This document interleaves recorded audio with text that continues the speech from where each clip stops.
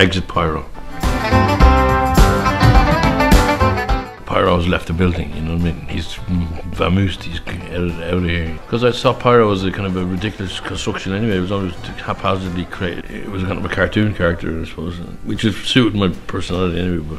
And we probably would have made it if I hadn't been so precious. I've been writing these type of songs, kind of acoustic-y songs. I've been writing them all my whole life, really, to be honest, but you never got to use them in a public release. And I also wanted to do stuff which is more,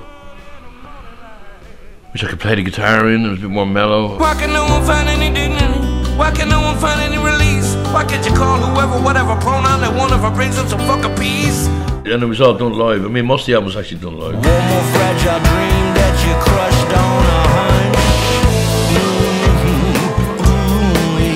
And there was a real family atmosphere making this album, which is fantastic. Because my sister came along as well. You know, she sings on a lot of it. Annie. Count on me.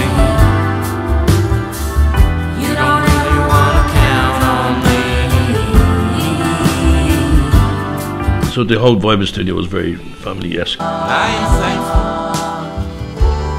for the decency of my mother and father. It was definitely the most fun I've ever had in the studio. Playing down like a lunatic. She's fond of me.